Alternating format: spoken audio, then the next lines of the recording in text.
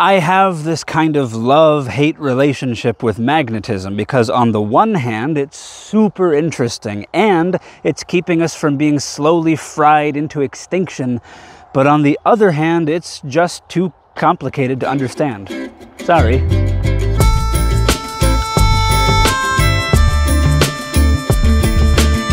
You're still here. I knew I liked you. There's some truth to what I said there. Magnetism is keeping us from dying, and it's also too, sometimes three, difficult to understand, but that shouldn't stop us from appreciating how weird and interesting it is, and how everywhere it is. Seriously, from holding this microphone onto my shirt, to electrical wiring, to the ground beneath your feet, to bird faces, let's talk magnetism. But we'll do it after a little music break.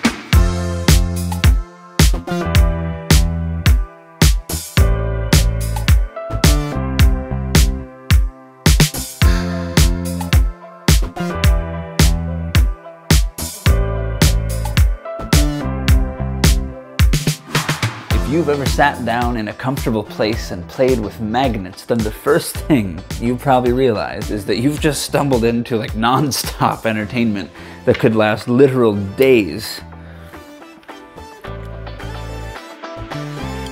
The second thing that you probably realized is that sometimes they pull together, and other times they push each other apart. And that all has to do with poles. North Pole, South Pole, just like the Earth, but we're not ready for that yet. Every magnet has a North and South pole. North poles are attracted to South poles, but North poles repel other North poles, and South poles repel other South poles. An easy, confusion-free way to remember that is that magnets like staring at butts, not faces. You stick two magnets together and pull them apart, you can feel a little bit of a pull. That is a magnetic field in action. What happens when you only have one magnet? It has a North Pole and a South Pole, and it turns out that it stares at its own butt. A single magnet will produce a magnetic field that kind of wraps around itself, with the magnetic field lines coming out of the North Pole and going back into the South Pole, making that kind of bizarre shape. But do you actually want to know what a magnetic field is? I lost a bit of my mind trying to find a satisfying answer to that question, and I still don't have one to share. But even without knowing all of the details about what makes a magnetic field, we can still appreciate another weird one. You've probably heard the word electromagnetism before, and that word kind of hints at some connection between electricity and magnetism, and what I've found really interesting to learn more about is just how connected those two things are. They're not just related, they're like conjoined twins. Basically, think where there is electricity, there is magnetism. Let's take a wire of some description. If you run electricity through the wire, let's say that the current is moving in the direction of my thumb. What's going to happen, believe it or not, there's a mosquito on me. It's bug season. There will be a magnetic field that wraps itself all the way around the wire in a circle. You've got this circular magnetic field. Sounds completely made up to me. But this was first pointed out just over 200 years ago by a guy called Hans, when he realized that some electrical wiring was messing with a compass that was on his desk. And this thing that I was doing, this is actually a real physics thing. This is called the first right-hand rule. If the current goes this way, the magnetic field goes in the direction of your fingers. And that circular magnetic field isn't particularly useful, but we can make it useful by turning it into this. Then, the part of the magnetic field that's wrapping around the wire and going through the middle of the coil, all of that is going to kind of funnel together and go all the way through the coil and then go around and essentially generate the exact same shaped magnetic field that you get with a permanent magnet. And we just independently invented the electromagnet. Want to invent something else? All right, stick with me. Let's pretend that these are really big permanent magnets. They're not. But pretend. If I were to set these down like this, but keep them apart, you would have a magnetic field going from the North Pole of this one into the South Pole of this one. You don't have to use permanent magnets, by the way. Now that you're an expert in electromagnet coils, you can make your magnetic field however you like. If I then take a piece of wire and gently place it inside the magnetic field, nothing interesting happens. But if I were to run electricity through the wire and we have a current that goes this way, the wire will move. Don't ask me why. It's just something the universe does. You can get things like speakers that turn electrical signals into vibrations that eventually you perceive as sound. But we can make this even weirder. Instead of just having one magnetic field that moves it, what if you then had another magnetic field that kind of caught the wire and continued to move it, and then another one, and then another one, and you arrange all of these magnetic fields in a big circle, you could get something that goes around and around and around and around, and if you hook everything up just the right way, you've invented the electric motor. That's... one sec. That's how things like drills work.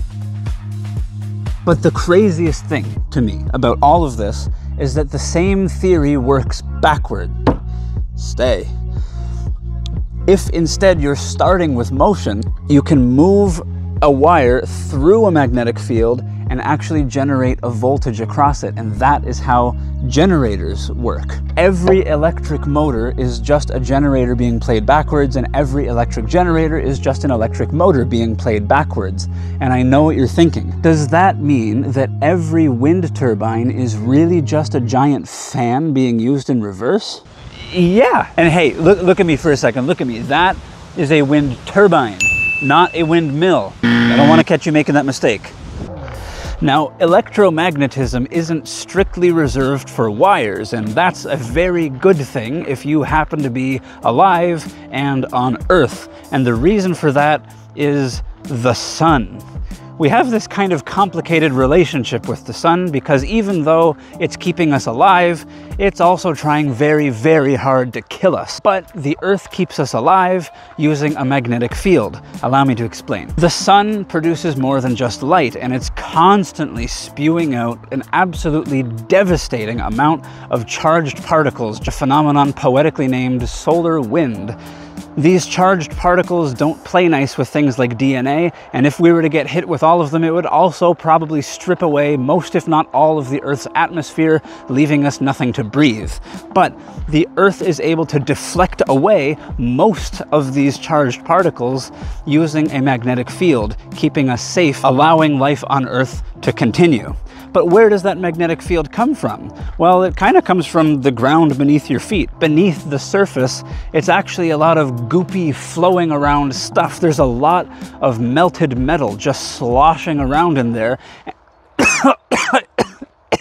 It's bug season.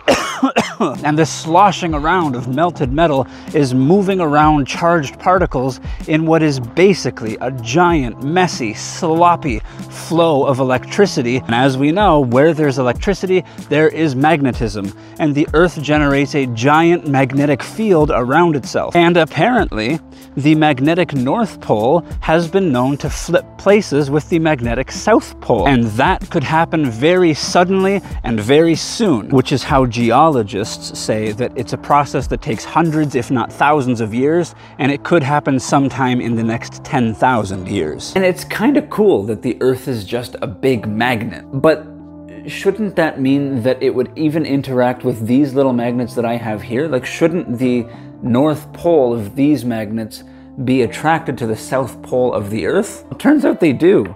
It actually worked pretty well just now. For more interesting results, you can put your magnets on something that floats on water and watch them go. And yes, in case you were wondering, this kind of thing is exactly what compasses are based off of and what makes them work.